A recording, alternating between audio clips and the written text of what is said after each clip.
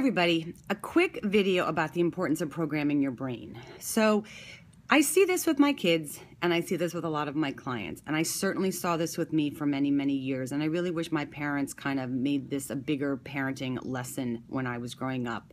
But we all know the voice inside our brain, and we know that we listen to it probably more often than we listen to our friends, and or we think our friends are more negative, but we don't realize how negative our own voice is. So without being all crazy kumbaya with you, I just want to express that if you're finding that your inner voice is self-sabotaging you with the program at all, you have to figure out a way to challenge that and balance it.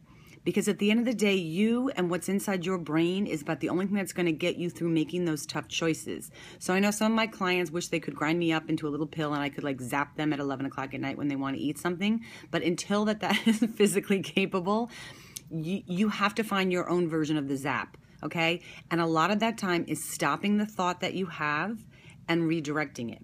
I'm a big believer in affirmations and positive affirmations, and you have to define for yourself who you are. So if you're someone that's feeling unhealthy, maybe an affirmation is, I'm a fit, healthy warrior, or something like that, that helps you make a choice.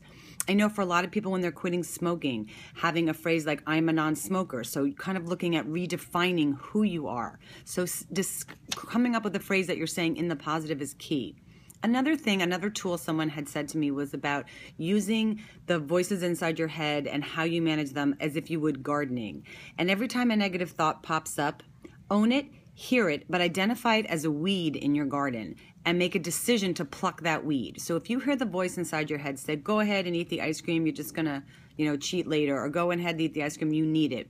You need to hear that voice and own it and understand what it's doing for you. If you are trying to get to a goal, every decision you make matters right now. And I'm not saying that you can't ultimately have ice cream or can't ultimately have pizza, but depending on where you're trying to get to right now, you have to be strict with your choices about not making those quote unquote cheats, okay? So please pay some attention to what your inner voice is saying and make sure it's saying you are kicking ass, so proud of you today. Maybe come up with some kind of a reward system for yourself for every day that you do great. Don't have it be a reward system on food. Have it be a reward system on exercise or watching a TV show or, seeing a movie, or maybe you just get a star, and like we do with our kids, a certain number of stars means you can go do something. But you have to see an ultimate goal at the end of it that's going to make you feel great.